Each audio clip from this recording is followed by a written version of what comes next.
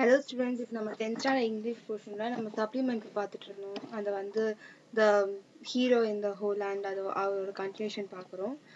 Suddenly he noticed that the sun was setting and that is growing dark. Mother will be watching for me, he thought, and he began to run towards home. Just then he heard a noise. It was the sound of trickling water. He stopped and looked down. There was a small hole in the dike, through which a tiny stream of flowing. So வந்து அவங்க அம்மா வந்து கூப்பிட போறாங்கன்னு சொல்லிட்டு அவன் வீட்டுக்கு கிளம்பிட்டுறதுக்கு அந்த பிரிட்ஜ் ஆண்ட வரான். அப்போ வரும்போது அவனுக்கு ஏதோ ஒரு நாய்ஸ் கேட்குது. என்ன நாய்ஸ்னா ஏதோ தண்ணி ஊத்துற சொட்டுற சத்தம் நமக்கு கேட்கும்ல. ஸோ அந்த மாதிரி கேட்டுருச்சு. ஸோ என்னன்னு பார்த்தா ஒரு குட்டி ஓட்டையில தண்ணி வெளியே வந்துகிட்டு இருக்கு அப்படின்னு பார்த்தான். Any child in Holland is frightened at the thought of the leak of the dike. So வந்து அதுல இருந்து தண்ணி வர ஆரம்பிச்சிச்சுன்னா ஊரே வந்து வெள்ளத்துல முழுகிடும். ஏன்னா அது வந்து ஒன்றும் ஆறு கிடையாது, அது வந்து கடல். ஸோ வந்து அப்படியே இழுத்துரும். அதனால அவன் ரொம்ப பயந்துட்டு அவன் என்ன பண்ணிட்டான், Peter understood the danger at once. If the water ran through a little hole, it would soon make a bigger one, and the whole country would be flooded. In the moment, he saw what he must do. Throwing away his flowers, he climbed down the side of the dike and thrust his finger into tiny hole. So வந்து Peter வந்து என்ன புரிஞ்சுக்கிட்டானா, இது ரொம்ப ஆபத்தான situation அப்படின்றது புரிஞ்சுக்கிட்டான். ஏன்னா வந்து ஒரு சின்ன ஓட்டுலேருந்து இப்போ தண்ணி வருதுன்னா அது கொஞ்ச நேரத்தை கழிச்சு என்ன ஆகும், அது வந்து பெரிய ஓட்டையா ஆக்கி தண்ணி வெளியே வந்துடும், ஊரே அழிஞ்சிரும் அப்படின்னு சொல்லிட்டு பயத்துல என்ன பண்ணான். அந்த டைம்ல அவன் என்ன பண்ணணும்ன்றத அவன் யோசிச்சு என்ன பண்ணான், கையில பறிச்சு வச்சு இந்த பூவெல்லாம் கீழே போட்டு அந்த டைக் கிட்ட அதுகிட்ட இறங்கி குதிச்சு அவனோட சின்ன தம் ஹோல் அவன் கையை வச்சு ஃபிங்கர் வச்சு அதை வந்து அந்த ஓட்டையை மூடுறான். The flowing of the water was stopped. So இந்த மாதிரி வந்து விரல வந்து வச்சிருக்கான். அது வச்சதுனால இங்க தண்ணி ஊத்துறது வந்து நின்னு போச்சு. Oh, he said to himself, the angry waters must stay back now. I can keep them back with my finger. Holland shall not be drowned when I am here. So வந்து அவன் ஓ அப்படின்னு சொல்லிட்டு கையை வைக்கிறான். அண்ட் வந்து அந்த தண்ணி அந்த வாட்டர்ஸ் அவங்க தண்ணி ஆங்கிரி வாட்டர்ஸ்ன்னு சொல்றாங்கல்ல. ஸோ அந்த ஆங்கிரி வாட்டர்ஸ் வந்து இப்போ அங்கதான் இருக்கணும், இங்க வரக்கூடாது. அட்லீஸ்ட் வந்து நான் இருக்கிற வரைக்கும் இந்த ஊர் வந்து முழுகக்கூடாது அப்படின்னு சொல்லிட்டு அவன் சொல்றான். This was all very well at first, but soon it grew dark and cold. The little fellow shouted and screamed, come here, he called. But no one heard him, no one came to help. So கொஞ்ச நேரத்துக்கு அந்த விரல வச்சுட்டு உட்காந்துட்டு இருந்தா அவனுக்கு ஓகேவா இருந்துச்சு. அப்ப போக போக என்ன ஆயிடுச்சா, இருட்டாக ஆரம்பிச்சிச்சு, குளிர் அடிக்க ஆரம்பிச்சிச்சு. ஸோ அவனுக்கு வந்து அந்த பையன் வந்து என்ன கத்த ஆரம்பிக்கிறான், யாரா வாங்க வாங்கன்னு கத்துறான். பட் யாருமே அது கேட்கல அண்ட் யாருமே அவன் ஹெல்ப்புக்கு அன்னைக்கு நான் வரலாம. It grew still colder and his warm ache began to grow stiff and numb.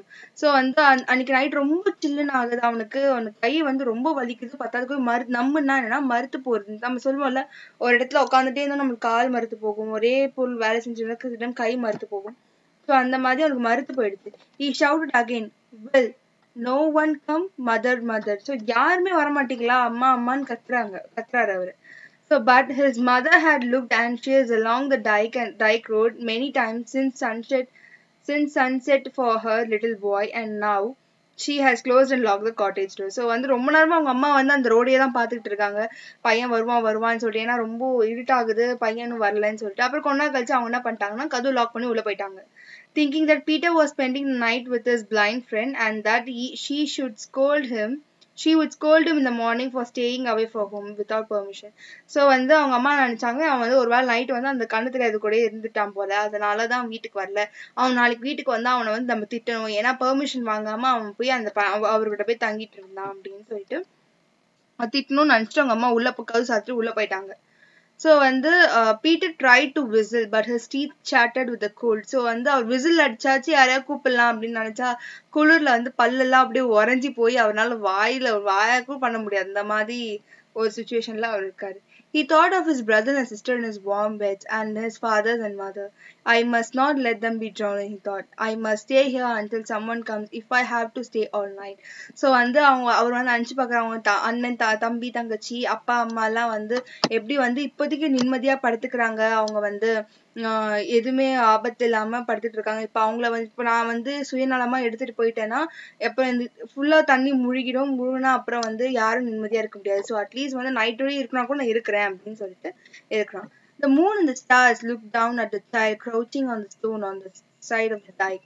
So வந்து அவங்க நட்சத்திரமும் நிலா மட்டும்தான் இருக்கு. அது வந்து என்ன எப்படி சொல்றாங்கன்னா, அது வந்து இந்த பையன் வந்து சாஞ்சி எப்படி கழுத்தை இது பண்ணி வச்சுட்டு உட்காந்துட்டு இருக்கான்றத அது நிலாவும் நட்சத்திரமும் பாக்குது அப்படின்னு சொல்றாங்க.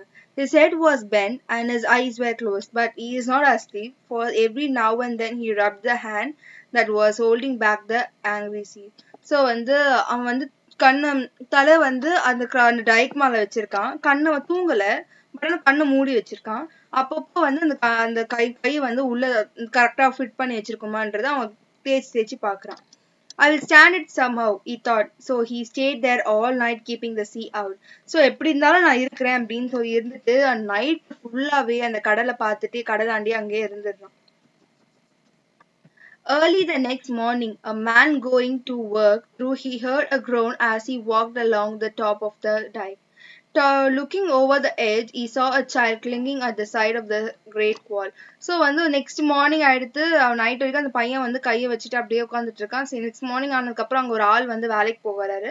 ஸோ போகும்போது க்ரோன்னா நம்ம வழியில கத்த மாட்டோம், ஐயோ அம்மா அந்த மாதிரி கத்துவோம் இல்லை. ஸோ அதான் போய் க்ரோனிங் சொல்லுவாங்க.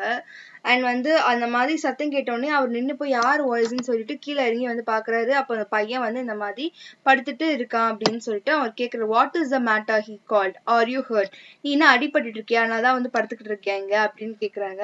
அண்ட் வந்து அது சொல்ற, I am keeping the water back, Peter held, tell them to come quickly. நான் வந்து தண்ணியை வந்து பிடிச்சி வச்சிட்டு இருக்கேன், தயவு செய்து போ அப்படி கத்துறான். வந்து தயவு செய்து போய் அவனை போய் கூட்டிட்டு வாங்க சீக்கிரம், ஏன்னா அவன் நைட்டு ஃபுல்லா வந்து ஒரு விரல வச்சுட்டு அவன் இருக்கிறான். The alarm was spread, people came running with shovels and the hole was soon mended. So வந்து எல்லாருக்குமே ஐயோ தண்ணி வந்து வரப்போகுதுன்னு சொல்லிட்டு எல்லாம் பயந்து ஓடி போய் மக்கள் எல்லாம் கூட்டிட்டு வந்துட்டு அந்த ஷவல் அந்த ஏதோ போட்டு அந்த ஹோலை வந்து அடைக்கிறாங்க, சீக்கிரமா வந்து அடைச்சி வச்சிடுறாங்க. They carried Peter home to his parents, and before long the whole town knew how he had saved their lives that night. To this day they had never forgotten the brave little hero of Holland. So அவங்க வந்து என்ன பண்ணாங்க, உடனே வந்து Peter தூக்கிட்டு போய் அவங்க அம்மா அப்பாட்ட கொடுத்துட்டாங்க. அப்போ வந்து அந்த மொத்த டவுனுக்குமே வந்து இந்த விஷயம் தெரிஞ்சு போச்சு. அவன் எப்படி அந்த நைட்டை வந்து நம்ம எல்லா உயிரையும் அவன் காப்பாத்திருக்கான். ஒருவேளை அவன் வந்து காப்பாத்தாம போயிருந்தானா நம்ம ஊரே நேரத்தை முழுகி இருந்திருக்கும். ஸோ வந்து அவன் வந்து எப்படி காப்பாத்தான்னு சொல்லிட்டு அணில இருந்து அவங்க என்னன்னா அவனோட பிரேவ், அதாவது அவன் தைரியத்தை அவங்க வந்து எல்லாரும் பாராட்ட ஆரம்பிச்சாங்க. அதனாலதான் அவன் லிட்டில் ஹீரோ ஆஃப் ஹோலாண்ட் அப்படின்னு சொல்றாங்க. ஸோ இந்த சப்ளிமெண்ட்ரியோட நோட்ஸ் வந்து நான் உங்களுக்கு டிஸ்கிரிப்ஷன்ல கொடுக்குறேன். அண்ட் நெக்ஸ்ட் கிளாஸ்ல பார்க்கலாம். பாய்.